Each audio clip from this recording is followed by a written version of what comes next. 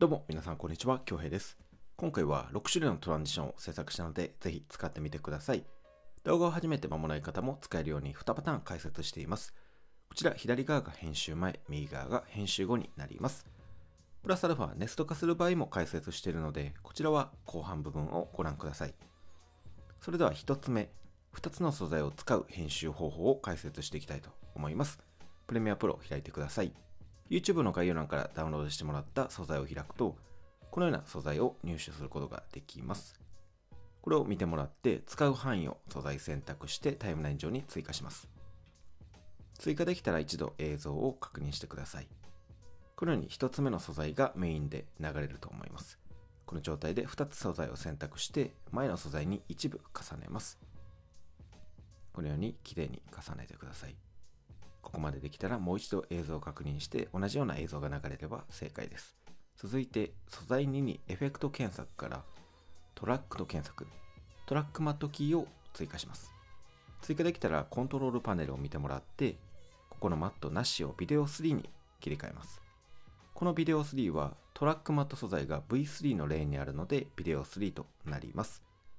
アルファマットをルミナンスマットに切り替え、こうすることでトラックマット素材が映像に馴染むような仕上がりになります。このような状態になっていれば正しいです。そのまま進めてもらって、一度画面が暗くなる点を見つけてください。ここを見つけられたら素材をここでカット。後ろ部分を消去します。そしてもう一度素材2の追加してもらって、ここがきれいにつながるように調整していきます。素材2を追加。追加できたらこの途中の部分でカット。前の部分を消去。素材2を下に持ってきて、これで映像を確認してください。いいですね。綺麗につながっています。これが1つ目の方法、2つの素材を組み合わせる編集方法になります。それでは2つ目。2つ目はネスト化にする方法になります。こちらの2つ目の素材にテキストを追加している、このような編集になります。それではこちらも紹介していきます。こちらもプレミアプロを開いてください。プレミアプロを開けたら素材を2つ並べます。並べれたら後ろの方にテキストを追加していきます。このセーフマージンというアイコンをクリックして表示させておくと便利です。もし表示されていなければプラスを押してもらってドラッグ&ドロップで読み込みましょう。そして OK。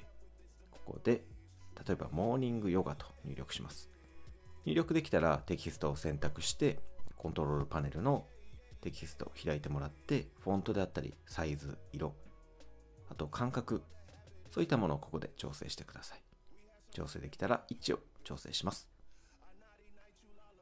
はい、続いてレイヤーを下の素材2の幅と同じように調整してもらって、この素材を複製できたらもう一つテキストを追加していきます。この下の方を選択して位置を調整します。ここで文字を例えば10 minutes、10分というふうに入力して位置を調整します。調整できたら一度映像を見てください。これで素材2にモーニングヨガ10 minutesっていうのが追加されたと思います。追加できたら3つのレイヤーを選択、右クリック、ネスト化にします。ネスト化にここでテキストインと入力して OK をクリック。できたら映像を確認してプロジェクトから解説素材の一つ、こちらの素材を使います。タイムライン上に追加できたら同じような感じですね。先ほどと2つを選択して前に重ねます。重ねれたらこちらのテキストインに対してトラックマットキーを追加できたらコントロールパネルを見てもらって、ここのマットなしをビデオ3、先ほど同様トラックマット素材が V3 レーンにあるのでビデオ3になります。アルファマットをルミナンスマットに切り替え、これで映像を見てみましょう。いいですね。綺麗に馴染んでます。先ほど同様進めていって画面が真っ暗になるタイミングでここでカット、こう消去、もう一度テキストインを追加してつなげていきます。このテキストインですね。同じ秒数になるように追加できたら途中でカット。前側を消去。テキストインを下に持ってきて、ここれで映像がきれいにつながっているかどうか確認しましょう。いいですね。きれいにつながっていると思います。これが2つ目の方法、ネスト化をする方法になります。今日の編集は1つ目と2つ目以上になります。動画編集を初めてやられる方も、動画編集に慣れている方も、トラックマット素材は6種類ご用意しているので、ぜひ使っていただいて動画制作をお楽しみください。今日は最後までありがとうございました。また次回の動画でお会いしましょう。チャンネル登録もよろしくお願いします。ありがとうございました。